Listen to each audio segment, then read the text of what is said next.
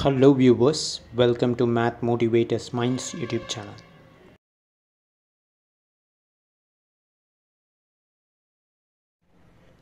So good afternoon students. So இன்னைக்கு நம்ம பார்க்கக்கூடியது என்னன்னா NMMS MAT அதாவது மென்டல் எபிலிட்டி டெஸ்ட்ல ஃபர்ஸ்ட் இது நம்ம சென்ஸ் ஆஃப் டைரக்ஷன்ஸ் வந்து பார்க்குறோம். ஸோ இந்த சென்ஸ் ஆஃப் டைரக்ஷனில் என்ன மாதிரி கொஷின்ஸ் கேட்பாங்க அப்படின்னு பார்த்தீங்கன்னா, ஒரு பர்சன் வந்து எவ்வளோ தூரம் அது நகர்ந்திருக்காரு, அல்லது ஒரு வெஹிக்கல் எவ்வளோ தூரம் நடந்திருக்கு, எந்த டைரக்ஷனில் அவங்க வந்து போயிட்டுருக்காங்க. ஸோ அதே மாதிரி நீங்கள் என்ன கண்டுபிடிக்கணும் அப்படின்னு பார்த்தீங்கன்னா, அந்த லொக்கேஷன் ஆஃப் அ பர்சனும் சரி, அந்த லொக்கேஷன் ஆஃப் அ வெஹிக்கிளும் சரி, எவ்வளோ டிஸ்டன்ஸில் அவங்க வந்து என்ன பண்ணியிருக்காங்க, கடந்திருக்காங்க, ஃப்ரம் லெஃப்ட்டில் ரைட்லேருந்து லெஃப்ட்டில் எவ்வளோ தூரம் கடந்திருக்காங்க. ஸோ இந்த மாதிரியான விஷயங்களை தான் நம்ம என்ன பண்ணுவோம், இந்த சென்ஸ் ஆஃப் டைரக்ஷன்ஸில் பார்ப்போம். ஸோ இதுக்கான பேசிக் ரூல் என்ன, ஃபஸ்ட்டு நீங்கள் டிரெக்ஷன்ஸை ஃபஸ்ட்டு மெயினாக அண்டர்ஸ்டாண்ட் பண்ணிக்கணும். ஸோ இந்த டிரெக்ஷனை பேஸ் பண்ணி தான் நம்ம கொஸ்டினே நம்ம என்ன பண்ணுவோம், அப்ரோச் பண்ணுவோம். ஃபஸ்ட்டு இதுதான் மெயினான விஷயம். ஸோ நார்த்துன்னு சொல்கிறோம், இதை நம்ம ஈஸ்ட்டுன்னு சொல்கிறோம், இது சவுத்துன்னு சொல்கிறோம், இது வெஸ்ட்டுன்னு சொல்கிறோம். அப்போ இந்த நார்த்துக்கும் ஈஸ்ட்டுக்கும் இடையில் உள்ள ஒரு லைனை நார்த் ஈஸ்ட் அப்படின்னு சொல்கிறோம். சவுத்துக்கும் ஈஸ்ட்டுக்கும் இடையில் உள்ள லைனை சவுத் ஈஸ்ட் அப்படின்னு சொல்கிறோம். அதே மாதிரி சவுத்துக்கும் வெஸ்ட்டுக்கும் இடையில் உள்ள லைனை சவுத் வெஸ்ட் அப்படின்னு சொல்கிறோம்.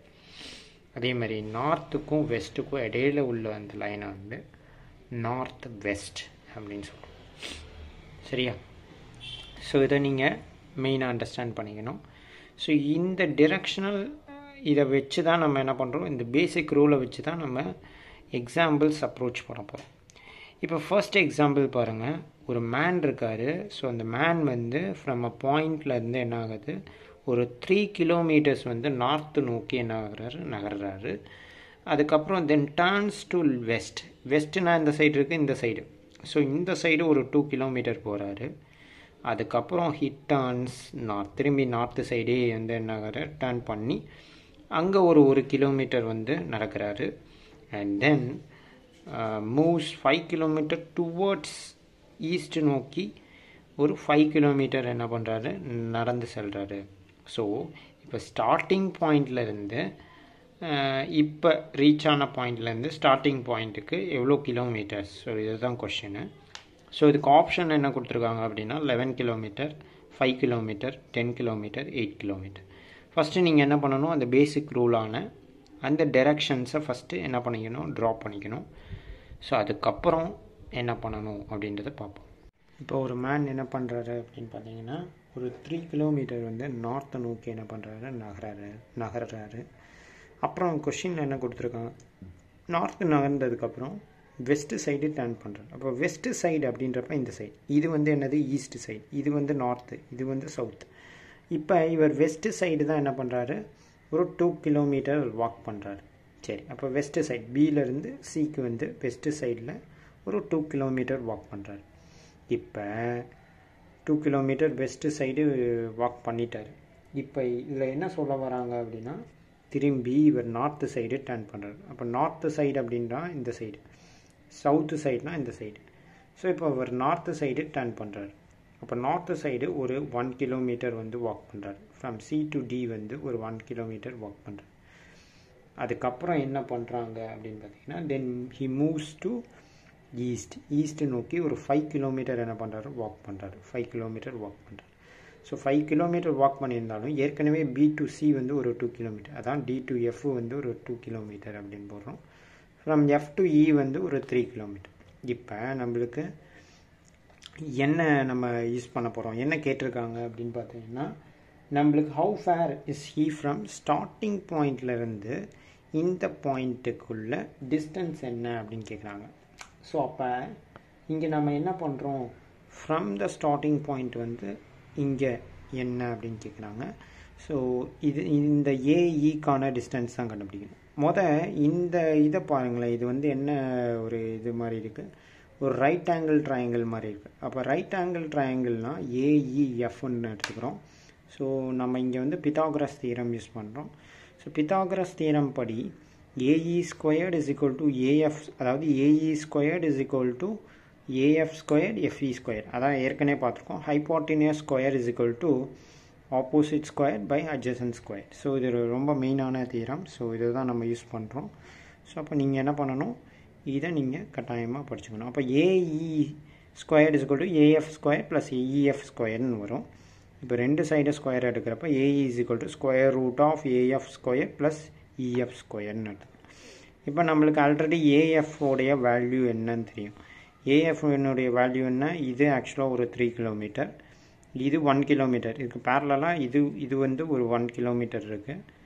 ஸோ அப்போ BF வந்து ஒரு 1 கிலோமீட்டர். அப்போ AF is equal to AB plus BF. அப்போ 4 கிலோமீட்டர் ஆகிடும். அப்போ AF உன்னுடைய வேல்யூ 4. அப்போ AFக்கு பதிலாக 4 த ஹோல் ஸ்கொயர்னு போகிறோம். நெக்ஸ்ட்டு இங்கே EFனுடைய வேல்யூ என்னது 3. அப்போ 3 த ஹோல் ஸ்கொயர். அப்போ 4 ஸ்கொயர்ட் அப்படின்னா 16, 3 ஸ்கொயர்னா 9, 16 + 9 அப்படின்றப்ப ஸ்கொயர் ரூட் ஆஃப் 25 வருது. இப்போ ஸ்கொயர் ரூட் ஆஃப் 25ன்றப்ப 5 கிலோமீட்டர். இப்போ he is 5 kilometre fair from the starting point. அப்போ 5 கிலோமீட்டர் தள்ளி வந்து என்ன பண்ணுறாரு, ஸ்டார்டிங் பாயிண்ட்லேருந்து ஒரு 5 கிலோமீட்டர்ஸ் தள்ளி இருக்கார். இப்போ இதிலே செகண்ட் கொஷின் பாருங்கள். Sham travels 7 kilometre north, then turns right and walks 3 kilometer. He again turns to his right hand side and moves 7 kilometer forward. How many kilometer is Sham away from the place of his starting the journey? So first option 7 kilometer, second option 3 kilometer, third option 6 kilometer, fourth option 14 kilometer. So இதுக்கு நம்ம first என்ன use பண்ண போகிறோம் அப்படின்னு பார்த்தீங்கன்னா, இந்த பேசிக் ரூலான directional ரூலை நம்ம அப்ளை பண்ணுறோம். ஃபஸ்ட்டு இதை ட்ரா பண்ணுறோம். ட்ரா பண்ணிவிட்டு என்ன பண்ணுறோம், இப்போ ஷாம் என்ன பண்ணுறாரு, அவர் இருக்கிற பொசிஷன்லேருந்து ஒரு 7 கிலோமீட்டர் நார்த் சைடு நோக்கி போகிறாரு. அப்போ ஏலேருந்து பிக்கு வந்து ஒரு 7 கிலோமீட்டர், இதுதான் நார்த் சைடுன்றதுனால ஸ்ட்ரைட்டாக நம்ம போகிறோம். சரி, திரும்பி என்ன பண்ணுறோம், தென் ஹி டர்ன்ஸ் ரைட். இது ரைட்டு, இது லெஃப்ட்டு. அவங்க சொல்லிருக்கிற ரைட்டில் ஒரு 3 கிலோமீட்டர் போகிறாரு. அப்போ ரைட் ஹேண்ட் சைடுன்னு தான் சொல்லியிருக்காங்க. இப்போ ரைட் சைடில் வந்து ஒரு 3 கிலோமீட்டர் என்ன பண்ணுறாரு, வாக் பண்ணுறாரு. அப்போ B to C வந்து ஒரு 3 கிலோமீட்டர் வாக் பண்ணுறாரு. இந்த ABCD இதெல்லாம் நம்மளாம் நேம் வச்சுக்கிறது தான். நீங்கள் வந்து யோர் கன்வீனியன்ட், நான் இங்கே ABCDன்னு எடுத்துக்கிறேன், நீங்கள் வந்து என்ன வேணாலும் எடுத்துக்கலாம், PQRSO இல்லை எனிதிங். ஓகேவா? So for ஐடென்டிஃபிகேஷனுக்கு only I will use this alphabets. ஓகேவா? ஸோ திரும்பி என்ன பண்ணுறாரு, he again turns to his right hand side. இப்போ இங்கே வந்துடுறாரு, இங்கே வந்துட்டு வெஸ்ட் சைடு வந்துடுறாரு. இப்போ இது லெஃப்ட் ஹேண்ட் சைடு, அவருடைய லெஃப்ட் ஹேண்ட் சைடு, இது வந்து ரைட் ஹேண்ட் சைடு. இப்போ ரைட் ஹேண்ட் சைடில் தான் என்ன பண்ணுறாரு, ஒரு 7 கிலோமீட்டர் ஃபார்வர்ட் மூவ் பண்ணுறாரு. ஃபார்வர்ட் வந்து ஒரு 7 கிலோமீட்டர் வாக் பண்ணுறாரு. இப்போ ஹவு மெனி அப்போ டியை ரீச் ஆகிறார். இப்போ இங்கே என்ன சொல்கிறாங்க அப்படின்னு பார்த்தீங்கன்னா, how many kilometre is Sham away from his starting point. இப்போ டியில் ரீச் ஆகிட்டாரு. இப்போ ஸ்டார்டிங் பாயிண்ட் ஏ. ஸோ ஏக்கும் டிக்குனான டிஸ்டன்ஸ் எவ்வளோ அப்படின்றத கண்டுபிடிக்கணும். நம்மளுக்கு ஆல்ரெடி தெரியும், இங்கே பிசியும் சரி ஏடியும் சரி பேரலாக இருக்குது. ஸோ பேரலாக இருக்கிறதுனால பிசி வந்து ஏடிக்கு ஈக்குவல். ஆனால் பிசி நம்ம ஆல்ரெடி 3 கிலோமீட்டர்னு தெரியும். அப்போ ஏடியோடைய வேல்யூ என்னவாக இருக்கும், 3 கிலோமீட்டராக இருக்கும். ஸோ அப்போ ஆன்சர் வந்து 3 கிலோமீட்டர்.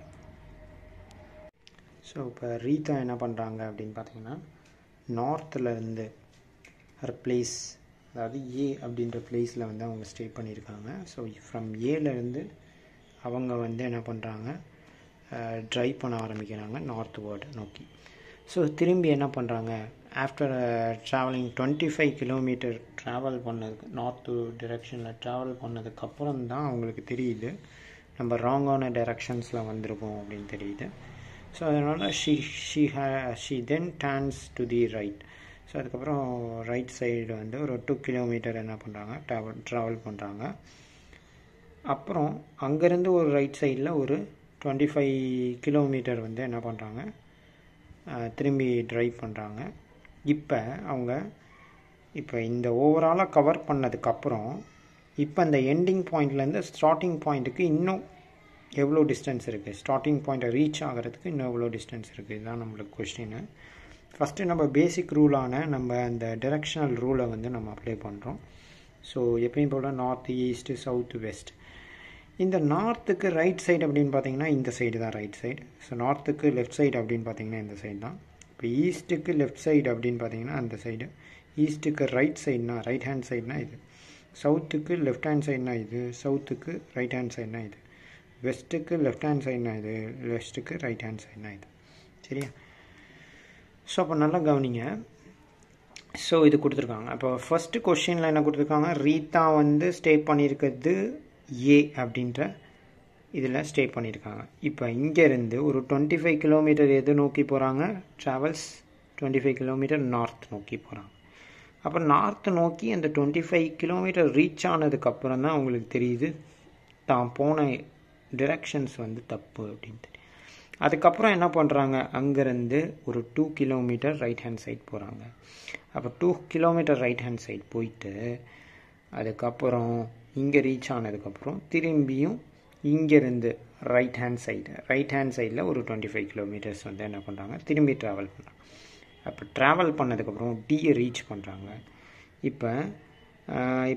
இப்போ ஓவராலாக இதளவுக்கு கவர் பண்ணிட்டாங்க. இப்போ என்ன கொஷின்னா, இப்போ ஸ்டார்டிங் பாயிண்ட்டை ரீச் பண்ணுறதுக்கு இன்னும் எவ்வளோ கிலோமீட்டர் கவர் பண்ணணும் அப்படின்னு கேட்டிருக்காங்க. ஸோ நம்மளுக்கு ஆல்ரெடி தெரியும் பிசியும் ஏடியும் என்னது பேரலல்னா என்ன அர்த்தம், ஏடியும் பிசியும் ஈக்குவல். அப்போ இங்கே பிசி வந்து 2 கிலோமீட்டர்னால் ஏடியும் என்னவாக தான் இருக்கும், 2 கிலோமீட்டராக தான் இருக்கும். அப்போ ஆன்சர் வந்து 2 கிலோமீட்டர். அப்போ ஏடி வந்து நம்மளுக்கு 2 கிலோமீட்டர்னு தெரியுது. So 2 kilometre distance to cover to go back to her starting point. அவங்க ஸ்டார்டிங் பாயிண்ட்டுக்கு போகணுன்னா இன்னும் ஒரு 2 கிலோமீட்டர்ஸ் என்ன பண்ணணும், ரீச் பண்ணணும். ஸோ தேங்க்ஸ் ஃபார் வாட்சிங் this video. Have a nice day.